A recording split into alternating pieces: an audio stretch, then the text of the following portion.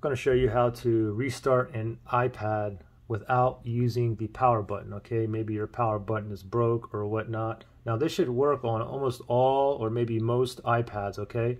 But you can see for me to restart this iPad here, I activated the assistive touch here. So if I double tap that, I can go ahead and, are you sure you want to restart your iPad? Okay, so very simple here. So first thing is just go to your settings.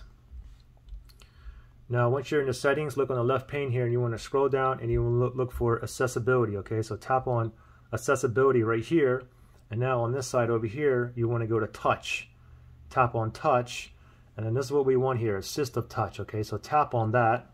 Now you can see when I have the assistive touch on, off, when I turn it on, you get this little floaty icon. This always stays on the forefront.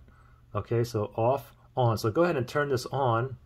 And now if you look under here, under custom actions, now I have it set for double tap is the restart. So if I double tap that, if I double tap, it's going to ask me to restart this iPad. Okay, we can also make it a single tap. So we can tap single tap here, and then just look for restart. So here's restart right here. So tap on that.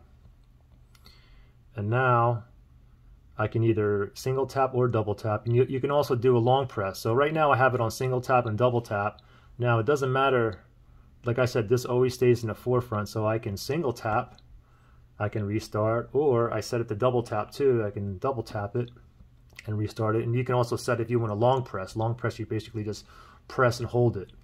Okay, so I'll go ahead and restart this, and then we'll just do a double tap and I'll go ahead and restart it right there, and just give it 1 second here. Let's go ahead and let the restart process begin. So basically it's just turned off my iPad. Now we're booting back up. Now give it 1 second until it boots back up totally. And there you go. All right, pretty simple. If you want to restart again, we had a single tap and a double tap on there. Double tap, I can go ahead and restart it again. All right, pretty simple. Any questions or issues, just comment below. Good luck, guys.